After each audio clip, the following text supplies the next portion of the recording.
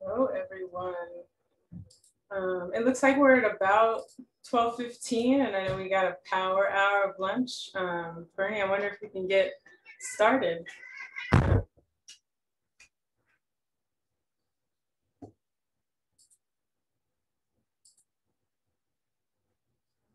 Good community. Absolutely, yeah, welcome everyone. Let me just do something here. Yeah, so welcome. My name is Bernie Schlager, and I work at the Center for LGBTQ and Gender Studies in Religion at Pacific School of Religion.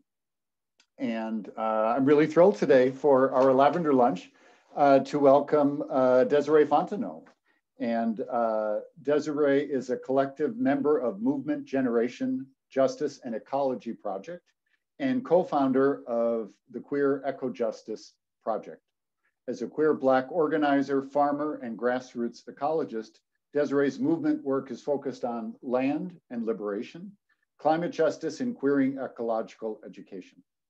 Desi is also an alum of PSR's Master of Arts in Social Transformation, our master degree program, and for many years was a team member at the Center for LGBTQ and Gender Studies. So we are super thrilled to have Deseree with us. Just a few items. We're recording today's Lavender lunch. We won't post any chatting that goes on, so don't worry about that. But without any further ado, Desi, the floor is yours.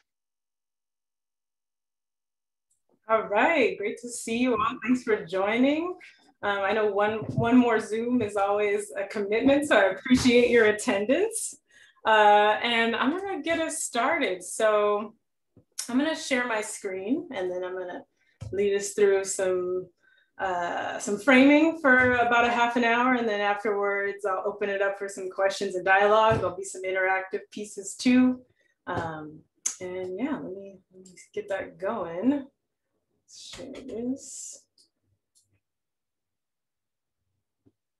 All right, let's see.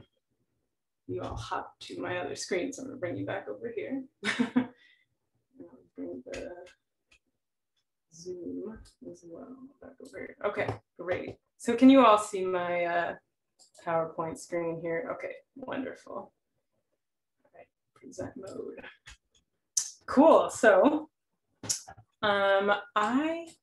let me just start by saying I'm really flattered to be back. It's been a long time since I've been in the PSR world, and it's good to see some familiar faces here. I owe a debt of gratitude to how I came to be where I am now with Movement Generation to CLGS. For a number of years, I went to the Creating Change conference as a program manager for CLGS.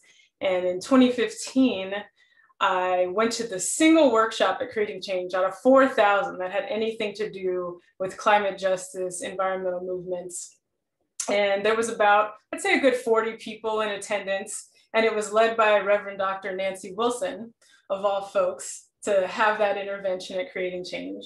And I ended up meeting my partner there, the person who would become my long-term partner, in that workshop. So just to bring some context. And then the next year, I ended up leading that workshop at Creating Change for a number of years, bringing together folks around queer liberation and climate justice. So just a little context and storytelling for you all there. That was the first year I was in the MA program for social transformation. So let's get going. So I like to start just honoring the wisdom of our ancestors, to acknowledge that none of this is new, that folks have been weaving these connections together for a long time. And with this quote from Audre Lorde, each one of us has some power that can be used somewhere, somehow, to help save our Earth. All right, so in a bigger space, I usually do this little like interactive thing, the word association. What comes up for you when you hear queer, and what comes up for you when you hear ecology? Folks can pop things in the chat. Just like give a right, queer, : things that come up for you. queer ecology, things that come up for you.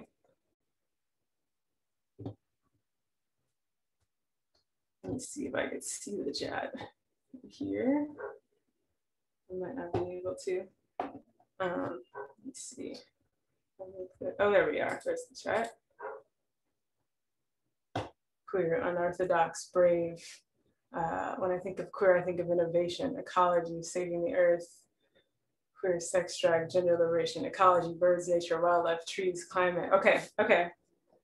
So looking at all those associations, if we were to flip some of those, is ecology a pretty unorthodox and brave space, right? Does ecology include lots of different sex and gender and liberation in it? Is it innovative as in queerness? All of these things like just have a lot of like shared associations. And I really like doing this activity on a whiteboard, usually when we're in person, but just a little flavor before I give you some definitions that I like to play with. So queer, for me, and for many others, you know, these definitions come from a lot of different voices and ancestors. As a noun, is a medley of gender and sexually diverse ways of being, identities, expressions, cultures, bodies, intimate and erotic interactions and relationships, and can encompass many identities, behaviors, and processes. And as a verb, to queer is to destabilize, it's to disrupt, to expand, bend, blend, and transform what has been normalized and naturalized. And then ecology, the definition I often use in my work with NG is the study of the relationships of home and the knowledge of home. And just so we're on a little bit more shared ground on that definition, I want to share with you our eco means home breakdown. So the word eco comes from the Greek word oikos, which means home. And with that, an ecosystem is all of the relationships in a home. It's not just a catalog of all of the things in one place, but all of the things that connect those systems and processes and beings in a place. And then ecology, the knowledge of home. And then economy, one of the things that we have the strongest association with as being a certain thing is simply the stewardship, the care, and the management of home. It's not inherently markets or gross domestic products or all of the things that we've come to associate with the way in which our globalized economy has been developed. It is simply how we take care of a place, ideally for the benefit and well-being of that place, right? And all economic activity has ecological consequences. And then ecological justice, for us, getting at the root of the word, is the state of balance between human communities and healthy ecosystems based on thriving, mutually beneficial relationships and participatory self-governance. So with queer ecologies brought together, for me, this is the definition that hits home the most. Queer ecology is a lens through which we can reclaim and reimagine our bodies, our lands, our communities and movements with the knowledge that diversity assures resilience. When I talk about diversity at NG, we get out of the all the ways that that word has become a trigger point for a lot of us and actually talk about the inextricably linked biological and cultural diversity that is the basis of our resilience on this planet. So taking a step back, just how did I get here? This is a little bit of what has the academic world thought up when it comes to queer ecologies? What does scholarship have to offer? And the Queer Eco Justice Project started as a reading group. My second year in the MA program, I did a classic Cal and decal class. I don't know if y'all have taken decal classes. I highly recommend it. You get a professor advisor to sign off on your topic and you co-create your own syllabus together. And me and my friend Vanessa Raditz, who's the other co-founder of QEP, the Queer Eco Justice Project, started this class together, and we spent hours and hours just reading and talking about ideas and plunging into things. And these are some of the main pit stops on our journey. And out of that, we created the Queer Eco Justice Project. But I just want to share this quote by Jose Munoz. Queerness is not yet here. We may never touch queerness, but we can feel it as a warm illumination of a horizon imbued with potentiality. The future is queerness's domain. And I love this quote because when we think of climate change, we get a lot of bombardment with the doom and gloom of there is no future. And for a good era of queer scholarship and queer studies, no futures was a big sort of theme. And this book, Cruising Utopias, was a big challenge to that. Like, what are we imagining as queer folks into the future? And what do we have as queer folks specifically to offer in a future where adaptation and survival and new ways of being will be central to how we get there, to get to the world that we need. Elaborating on this, so there's 3 buckets of work that kind of get into the academic world and beyond about what is queer ecology. So the first bucket is gender, sexuality, and biodiversity, right? The expansiveness of non-human life on this planet. And then the second bucket of work is very much about queering environmental politics, asking and historicizing questions of like, how did nature and sexuality as we understand them come to be? When did natural become natural? When did what is natural become morally neutral, right? When, when did sexual actions become identities? So that's like one other bucket. And then the last bucket is what I like to call queers in space, which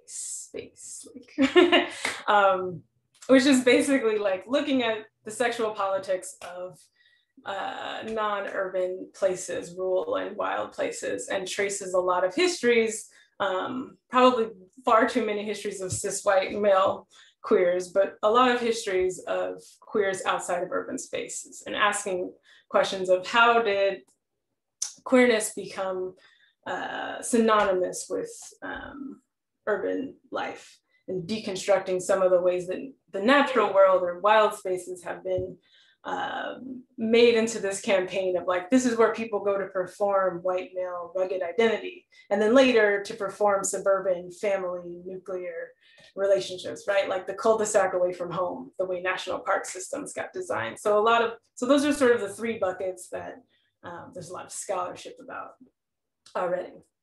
So I'd like to go in a little bit on that first bucket because it seems very simple, but I think it's actually far more special than we give it credit for, in the ways that we talk about the biological exuberance of non-human life. So this little collage is like, this is what we usually think of when we think about biodiversity, like the big flora and the big fauna, right?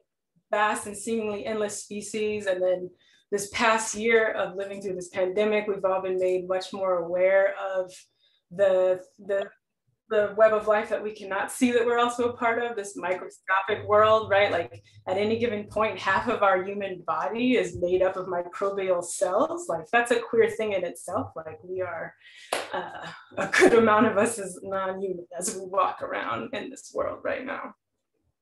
So a lot of the way this has been presented to us has been through this lens of evolutionary thought that's also been bent on suppressing the like deep complexity and diversity of the world we live in. So to queer this up a bit, I like to do this little queer ecology quiz. Oh, whoops, why are you going backwards? Presentation. Okay, sorry about that. Okay, I'm not gonna do the whole quiz just to save us time, but we'll do a few because I like hearing from folks. So the way this works is I'm gonna personify one of these creatures here, and y'all are going to put in the chat who you think that I am, okay? So I have over 36,000 documented sexes. Who am I?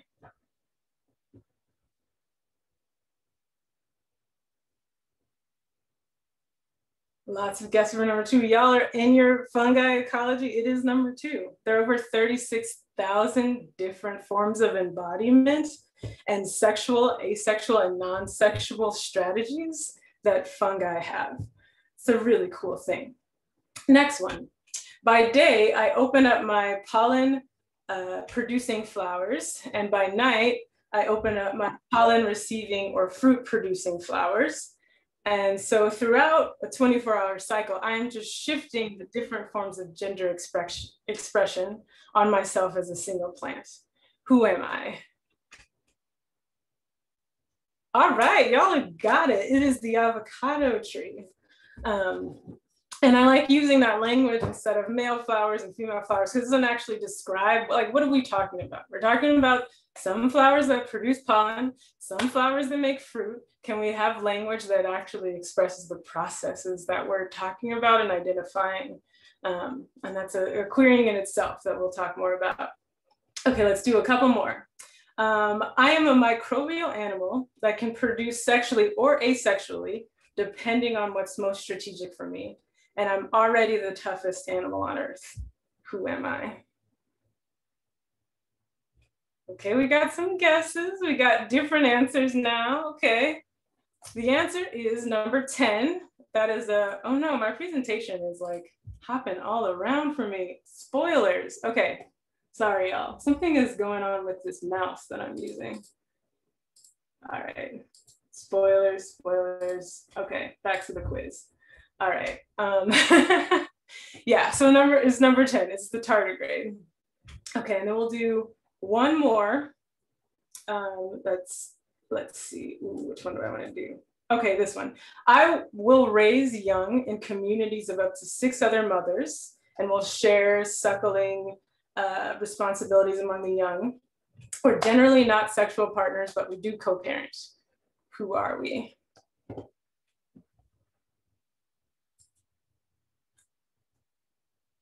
See, I don't see the right answer yet here. One more guess. I don't see it yet. Okay, I'm gonna give it away. It's number 9, the grizzly bears. Yeah, so I'm gonna keep us going, but all of these have some great things going on for them. These gulls here, along with many other geese and gulls, adopt abandoned eggs from hetero pairings and raise them in same-sex pairings. Geckos are all female species, often despite those Geico commercials. And then with the slugs and Nemo clownfish here, there's a lot of species that transition from having small gametes to large gametes, aka sperm to eggs, over the course of the time that they're alive, right? So all of this to say, there's endless variations to how life finds a way on this planet. And I love this. This is a children's book based on Evolution's Rainbow, which is a book by ecologist Joan Roughgarden. And this quote, "In biology, nature abhors a category. Despite the strains and containment we try to put on everything, things are constantly showing us that there is variation, differentiation, and adaptation." And if you're looking for this book, I'm down to share resources later on, but it's a really beautiful set of illustrations and beautiful information. Right, so yeah, many different types of embodiment, of kinship, the ways that we care for each other, of bonding, affection, courtship, that hold a lot of lessons for us about adapting, surviving, and cooperating on this planet. And it's the breadth of this diversity that assures resilience in balanced ecological systems. So why, when we get to our human diversity and the vast diversities of cultures, do we get this crime against nature piece? When I started farming, I was like, oh my gosh, nature is the queerest thing on earth. It is Earth. Right? So a lot of this is based on a worldview that is centered on monocultures, right? We're constantly trying to get out of this resolutely dualistic way of thinking. And monocultures of the land and monocultures of the mind, have the same effect on our planet, right? It's this idea that there's one model of development that's based on endless growth and consumption, that it's a possible thing, the belief that one assimilated world culture is idea, when truly it leaves us the most vulnerable to crisis, right? Just as planning a monoculture leaves ecosystems the most vulnerable to crisis. Right, so in my work at MG, we dig into this a lot more. Like we do like a whole 4 or 5 day retreat where we unpack a lot of these ideas and frames, but at the gist of it is biological and cultural diversity are inextricably linked in a way that makes it impossible for us to believe that one way of being, thinking, doing is idea for any system. Okay, so getting at another little example here. There's a direct overlap in like linguistic and plant diversity on the planet. Like there's a map basically that shows like wherever there's intense biological diversity, there's also an intense diversity of languages and thus an intense diversity of cultures. And why this is important in the work of queering and also decolonizing how we think and interact with the relatives around us is just exhibited in a few little pieces of what's in a name. So in this activity, just looking at this first flower, folks usually know it as a dahlia. Like, okay, dahlias, they're beautiful. I love growing dahlias, wonderful bulbs. But they're named by, the Swedish dude who invented the botanical naming system. And he named it after a friend of his. It's like dahlias, great. The Nahuatl name for dahlia is cocosochio, which means water pipe flower, which actually describes the morphology of the actual plant, right? It's got a thin syringe opening, an opening water piece. And then Wheatley, which is the second flower, which we call amaranth, which is Spanish called amaranth, means, second, scrolling down. It's related to a god, which means the hummingbird's left hand, and the hummingbird is a common pollinator of that plant, of the Wheatley plant. And then omisochio means bone or twin flower, and as you can see on the morphology of the plant, you have 2 flowers going side to side. So like a lot of Indo-European languages were made out of sedentary agriculture, they're very object-based. And a lot of indigenous languages are very relationship-based. So being able to look at a place and process and describe it and observe it in a way that breaks away from a lot of these like contained Indo-European ways of seeing the world is very helpful in understanding how things relate and bridge together. So just one example I wanted to share of some of the like daily undoings that happen around language and around food and natural interactions. So bottom line on that, binary thinking eradicates diversity. I love this little drawing because on one side it's 4 and on the other side it's 3. All right. So getting into some overall gaps in understanding, like all of this is great. What's missing in queer ecology in terms of what do we need to catalyze around, and what are some of the gaps in our movements? So starting with environmental movements, the botanical language system needs a makeover. We just kind of went over that and the ways in which we come to understand the natural world. Environmental orgs need more diverse leadership, representation, and culture. And this is true across a lot of the institutions that we've built over the last 30 or 40 years, right? And there's a lot of folks doing that work right now that I'm going to share more about in a bit. And then there's this toxins narrative that needs a really big intervention in the way that folks talk about toxins in the environment. Like I have this frog here because there's this whole understanding of the feminization of frogs is this like big, scary assault on masculinity in the way people talk about it. And water is turning people gay. There's all, you know, or the chicken, the estrogen in the chicken, all of these things that gets perpetuated that are just like, no, no, no, no, no. Can we talk about this as like, this is disrupting the self-determination, the collective determination of an ecosystem, right? There's more interesting questions to ask around, other than, is it natural? Can we ask, is it consensual? Is it reinforcing resilience? Is it caring? Is it joyful? Does it support the social and ecological well-being of the planet, right? It's just reframing that doesn't keep us in this loop of like, this is a fear-based piece and justifying more and more violence and harm against our communities. And then in LGBT movements, I'm sure this comes up a lot in a lot of discussions, right? The emphasis on these three pieces over the last 40 years has been a lot about, oops, okay, did it again with this thing.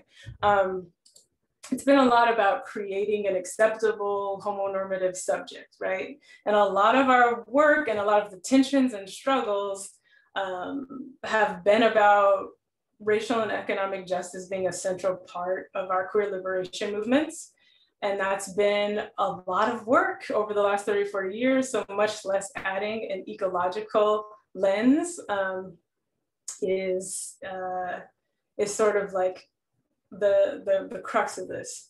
And I don't want to like get stuck in like an oppositional politics around this. I feel like so much of the work and the concessions won in our movements have made it possible for some of the radical, incredibly intersectional youth-led movements that we're seeing today. But it is sort of the crux of tension in our movements and the gaps that are an extension of the ways in which we continuously silo how we think about our work and beginning to remake our organizations, remake our movement narrative towards an intersectionality. And it's hard, right? It's what we haven't done. We're all practicing science fiction together when we do this work, right? And transforming. And we have a lot ahead of us, right? So I don't know if y'all got a chance to read any of those articles, but I'm just gonna quickly cover some of the like, what are the frontline realities that LGBTQ folks, especially queer and trans folks of color, are facing? And in view of this saying, transition is inevitable, justice is not, right? Our central ecological processes on this planet are changing. We're gonna have to respond to them, but justice is never guaranteed in the ways in which we will see a response and shifts in our political systems, right? So finding our front lines. So the primary examples coming from a lot of writers and thinkers is, what are the ways in which our communities face barriers to preparedness in both the immediate pieces when we have acute shocks, long-term consequences, and in intermediate pieces as well. So there's an inadequate emergency and shelter system. Heard many stories, especially after the fires, of folks being turned away from places or not feeling safe in places, and folks getting together and creating those spaces that are needed for immediate response. We have high rates of food and housing insecurity among LGBTQ youth. All of that is compounded by extreme weather events, by extreme disasters. And I know a lot of this is like probably very upfront to y'all, so I'm not gonna spend too much time on this.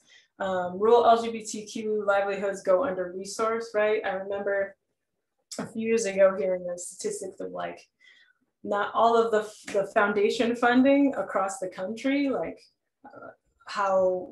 what a small amount has gone towards rural LGBTQ organizing and efforts to change that. Increasing health risks, like folks not having access to hormones, folks not having access to medications during acute crisis times. Policing and incarceration, we're one of the most over-policed populations in the country. And as we saw with Texas last week, just how, and with the fires and with COVID, just how incredibly under-resourced and neglected folks are who are locked inside. And then the exclusion of LGBTQ elders and folks with disabilities from essential resources during times of crisis and in long-term ways. So the kind of response to this for us at MG and the way that we think about organizing is resilience-based organizing. And this is what our communities have been doing for a long time, right? Like I want to just emphasize, this is nothing new. This is the Black Panther Breakfast program. This is folks asserting the right and the capacity to self-govern. Oh, we got more people coming in. That's cool. And I'm going to go over the 3 principles of this pretty quickly so we can get to some Q&A. And I'm throwing a lot at y'all, but I think it's helpful. So the first principle of RBO, resilience-based organizing, is visioning a transformative narrative. Like people cannot go where they haven't already been in their minds. So how are we broadcasting what a queer ecological future can look like? What can it feel like? What can it taste like, right? Doing that work of envisioning has been a lot of what I've seen in the networks and coalitions I've been a part of or privy to in the last 5 years, right? And one of those projects for QEP was the Fire and Flood series. I took the trailer out and we've been doing screenings at various universities and whatnot, but it's highlighting different voices from folks post Maria in Puerto Rico in 2017 and post fires up here in 2017 and 2018. A really powerful set of voices and a really great way for folks to connect and begin to map out what are some of the strategies and responses we're using and what are some of the gaps in shared experiences that we're having. And the kind of core, one of the core themes for across this is like, we have the magic for this. Like, and as queer and trans folks of color in particular, like this is like the jam in terms of the communities of care we've created and how we can continue to amplify and adapt. And then the second one is what you feed grows. So restoring our labor is a big piece for us. A lot of that work means taking our labor as much as we can out of the chains of the market and putting it back into the web of life. And a big piece for me around that has been connecting with queer and trans BIPOC folks who are doing land stewardship and food sovereignty and food justice work. This is one example of a project in East Oakland, the 23rd Avenue building that was, has been a space led by QTBIPOC folks for 13 years. It's 4 storefronts in East Oakland. We bought it in 2017 with the Oakland Community Land Trust. I say we, I'm not a part owner of it, but the residents bought it with the Oakland Community Land Trust. And then there's a bike shop there, there's a community space run by Peacock Rebellion, and there's a beautiful garden that cuts across those projects. I've helped do some garden work over the years there, but that's just one of many examples of folks creating resilient community spaces as QTBIPOC folks. And the third pillar, and the hardest one, but the one we need the most, is contesting for power, right? It's, you know, taking the idea that if we're not prepared to govern, we're not prepared to win. We say that a lot at MG, and it's hard, but it's asserting our right to collectively govern. And I think that spark, a lot of that spark began at Standing Rock for a lot of movement organizing work that I see happening today. And one of the projects that I wanted to highlight was Segorite Land Trust. It's a Ohlone women's-led land trust based here in the Bay Area. They have a Shumi land tax for folks who are not native to pay into helping secure rematriation of Ohlone land back to Indigenous stewardship, and also have a number of other partnerships. If you're not familiar with Sigorte, I highly encourage you to check them out. They're doing some really pivotal work, right? The taking from occupations where we assert that crisis of jurisdiction of who actually has the right to govern here, to do healing space here, to be here, as we saw in Standing Rock and so many other places, and moving into the like long-term stewardship strategies of how do we take land out of the speculative market for the long term and return to a way of thinking about our region as a bio-regional form of governance, right? How do we think about our watershed together? How do we think about our food shed together? How do we get past the political borders of this map so that we can actually take care of the place that we're in? And the last things I want to share is just some examples of like, this is a budding movement. Like I said, I went to Creating Change in 2015. There was this small conversation I had just done. I'd done woofing over the years and I had just done a permaculture course or something and was like, you know, how do I get back to the land full time before I started farming again? And now everywhere I look, I'm just like, Gen Z is out here. They get it. They're doing it. So I wanted to highlight some projects that I think are really cool. Youth versus Apocalypse, which is an Oakland-based project here. All of these projects are started or founded or co-run by queer and trans youth of color. I'm just like, y'all are here. So Youth versus Apocalypse, our climate voices, they have a great listening series they just started. The first episode is on queer liberation and climate justice with voices from climate activists from around the world. Seeding Sovereignty is an Indigiqueer-led project. They're doing a lot of amazing mutual aid work. 0 Hours, another mass action organizing project that was started by a queer person of color. And then some other budding movement work. We've been working a lot with Sins Invalid at NG, doing a shared study together, but they're an amazing disability justice, queer and trans, BIPOC-led group. They do performance and they do political education work. And there's just a ton to learn from folks at the front lines of access-centered movement building. Like more than I can describe in a small amount here, but Disability Justice Culture Club is also another project that I wanted to highlight for folks doing some amazing work. Interlocking Roots is a network of farmers and earth workers who are QTBIPOC folks that I'm a part of. You can kind of see me there in the yellow shorts in this picture. Back in the days when we can gather in person, we had some beautiful big gatherings at Allen Media Conference, and just folks starting to connect and map together around like, what does this look like for us? What does it look like to build this movement space? And to amplify. This is another project, the Institute for Queer Ecology. It's a little bit more artsy and nerdy if folks are into that, but they're making a lot of really interesting artistic interventions. They had a time capsule project they put together.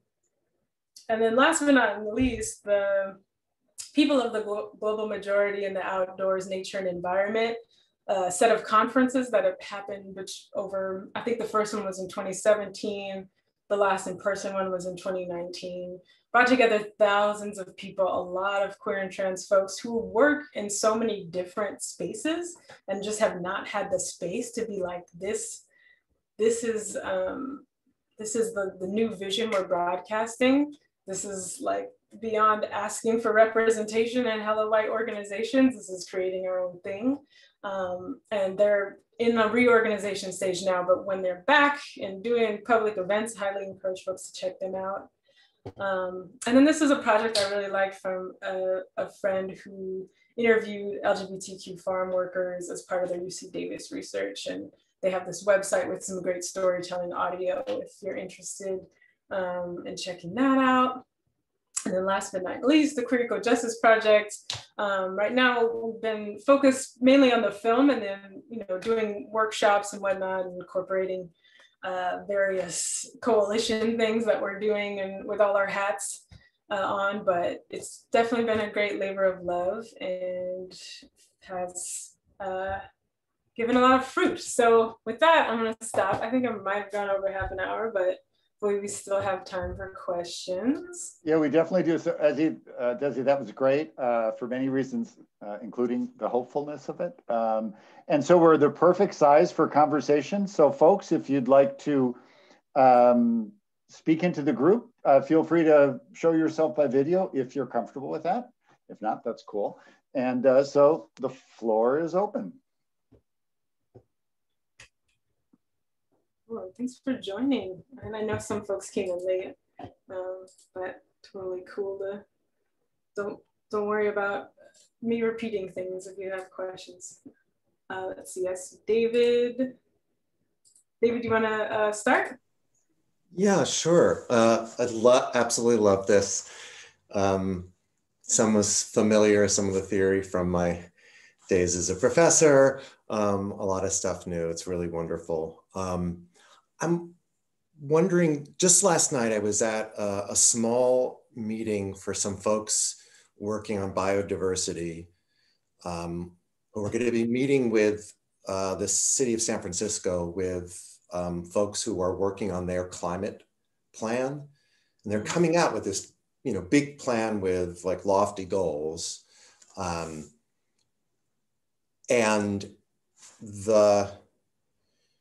it is totally siloed, it seems, in terms of folks who are working on the nature aspect and folks who, even though it has principles in it for environmental justice, or I think they use equity language.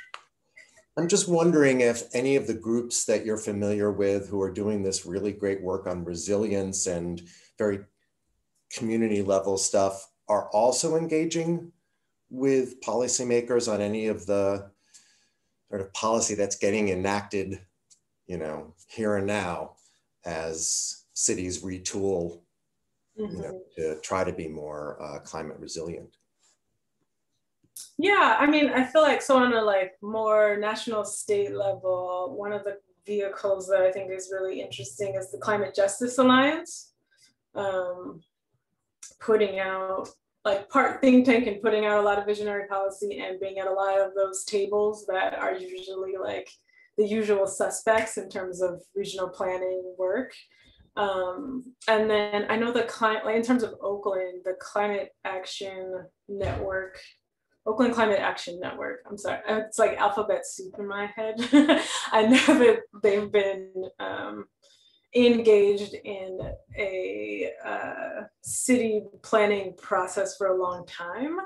I'm not quite sure where it is right now, but those are some of the two vehicles that come to my head right away, like the two projects that I know are in the policy table in a more ongoing way in terms of holding campaign space and then stakeholder space at some of those levels. Yeah. But I feel like, it's all connected. I think a lot of the groups that are doing the mass action work, a lot of the political will comes out of that to go beyond what's politically realistic towards some more visionary interventions. So yeah, I hope that's helpful. I definitely don't know all the things, but yeah, those are some definitely helpful. I guess I would just add one thing from my days. I came up in ACT UP New York. That was my introduction to activism, and I really loved. I feel very lucky that I was part of a group that was willing to sort of have a big vision about what people deserved, but also fight for the here and now. And every once in a while, I'll just say Extinction Rebellion, I'm interested, it's nice, but I want to see more than symbolic actions. Mm-hmm. I want to see both and that's, I guess, my dream for it, that it shouldn't just be we do something symbolic and then the other groups are working on the policy, but anyway, thanks very much. This is wonderful. Yeah, no problem. Thanks for your comment. Yeah. And I feel like a lot of the work, so much of it isn't those big visible moments. So much of it is the relationship building and the trust building that you just don't see, and then the sparks fly. yes, oh, yeah. Go ahead. You're muted, you're on mute.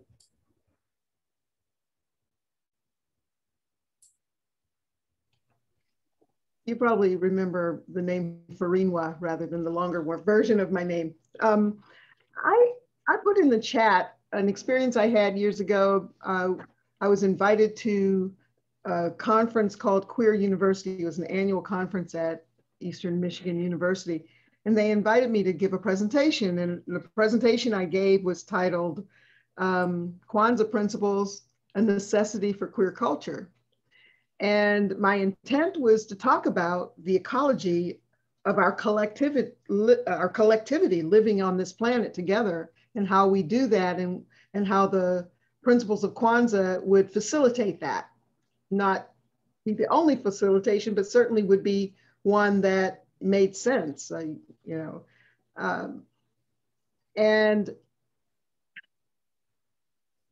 there seemed to be an attitude of there were queer people over here and those straight folks over there. And if they were not identifying themselves as queer, they weren't going to be included in whatever solutions and resolutions that were being developed.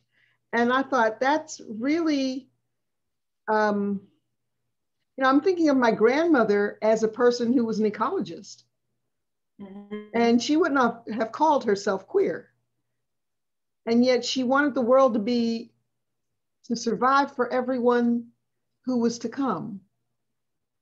Now, somehow that kind of dogmatism, no matter where we find it, is going to be something that's antithetical to our work. And I heard you use the term silos that are sometimes developed around particular issues or processes or commitments. Somehow that, for me, is the key to the problem area. If trees set up a silos, they'd never have a forest. Trees are wiser than that. That's what the flexibility that we need comes from our interactions with all the different kinds of people that there are in the world, not just a certain popular group at this point in a popular space, in a particular space. So that's not directly attacking things like the water issue in Ohio, but it is an issue. I mean, in Michigan, excuse me. I'm thinking of Ohio because I used to live there, in Michigan. And there is a water issue in Ohio too, but we're not seeing it that way. We see things, it seems like we continue to take a situation in Michigan as unrelated to a situation in Mississippi, or for that matter, at the border. Water is water. Mm-hmm.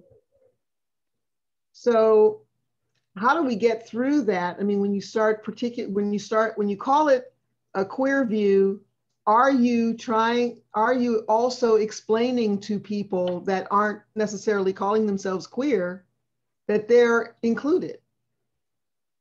Yeah, I mean, everybody's not going to do that. Mm-hmm.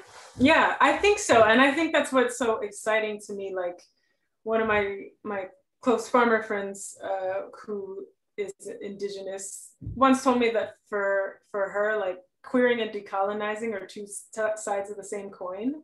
Mm-hmm.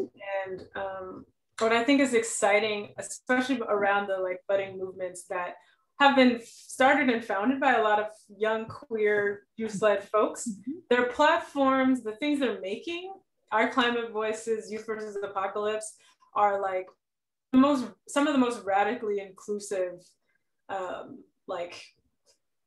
stances I've seen, you know, like they're fully standing in who they are and how the connections of their identities relate to their relationship to a changing climate, but they're not making projects that are just for people who share their exact same experiences of the world. They're very much like guided by movement elders, very much intersectional, and having them at the center of it means that they won't be invisibilized, right?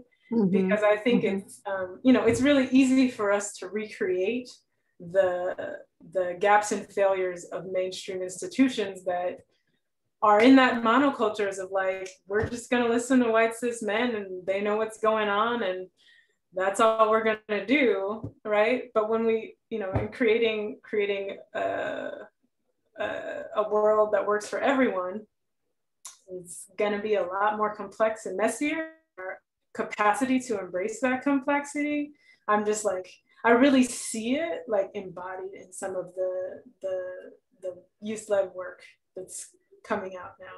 And yeah, so I guess that's sort of my answer. Like, I think it's a yes, and like, I think that asserting a queer lens doesn't make it exclusionary, it makes it all the more expansive.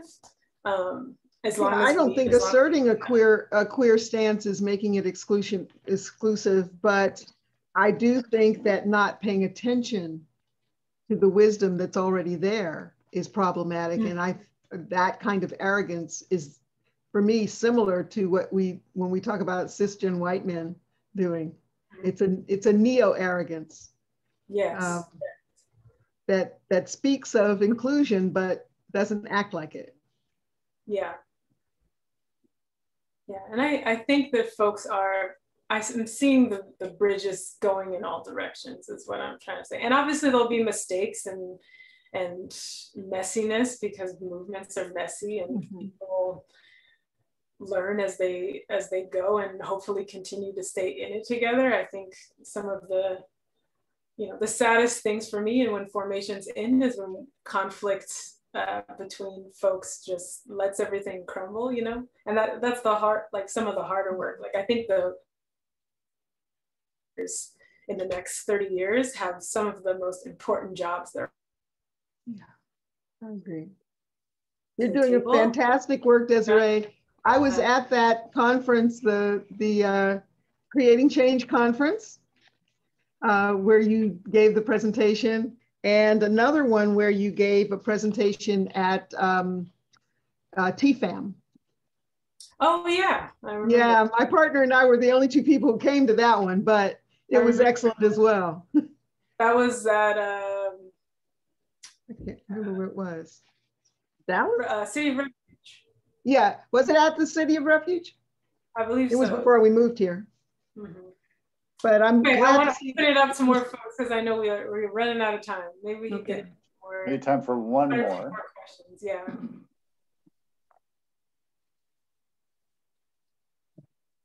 Questions or comments, thoughts? Yes. I think Zebulon. Hi, Desiree. Thank you so much for coming and speaking with us.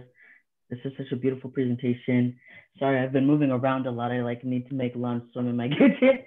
But I just wanted to ask you, are there any like artists or like culture makers and who you like feel like you like draw inspiration from? Like, I'm just so affirmed and like encouraged to hear your emphasis on like the visionary and not just what like we're told is possible, or not like the ways that we're told that possibility will come. So I'm just curious, like who do you like to listen to, or like who are some artists you feel like aligned with in those values? Oh, cool. Thanks for that question. I appreciate that. Let's see, artists, so many people. I feel like, well, the group that come, like I work with my friend Lael, who works with the Center for Cultural Power, and Fabiana Rodriguez runs that center. And she's just like, she's an Oakland-based artist, and she's just made some really beautiful intersectional art pieces over the years. And Fabi's like, just kind of like gone really full in on the climate justice work. So I'm interested to see some of the pieces that she puts out and the folks she works with there at the Center for Cultural Power. I'm like, what have I been listening to lately, music wise? that I could think of. I don't know. The last thing I listened to was Little Dragon, which doesn't necessarily have like a big ecological meaning, but they're one of my favorite artists. I like their voices. Yeah, if I think of anything else, I'll put it in the chat. Thanks for the question. Thank you so much.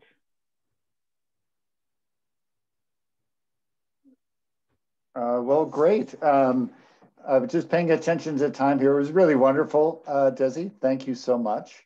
I just wanted to remind, we have a real harvest this week of stuff happening here at CLGS. So tomorrow, our Jewish Roundtable Query Series is having a histories of LGBTQ Jewish activism in Europe and the US. So please join us tomorrow at 11 a.m. Pacific time. And then a few hours later, our Queer Latinx Faith Conversation is holding an Encuentros Latinx, advocating for the inclusion of queer Latinx people in church and society with Rina Ramos. So we would love to see you all there. And last words for you, Desi. It's really, really wonderful to have you in this series. Cool. Yeah, thank you all so much for coming. If you're interested in more stuff that I'm up to or MG is up to, check out our website, and I think it's all in the brochure, but I'll just put MG in here as well. We have a podcast coming out. We're gonna have a queer ecology episode as part of that down the line, so keep an eye out for that. I know listening and watching things is at least the MO for the next however many months we're in this. So yeah, and yeah, feel free to get in touch if you have any questions or musings you want to share with me. This is my email. Cool. Thanks, Deseree. Thank you, everyone, for joining us. Thank you for coming. Take care. Enjoy the warmth. If you're in a warm place. I know everyone's in different places. All right. Bye.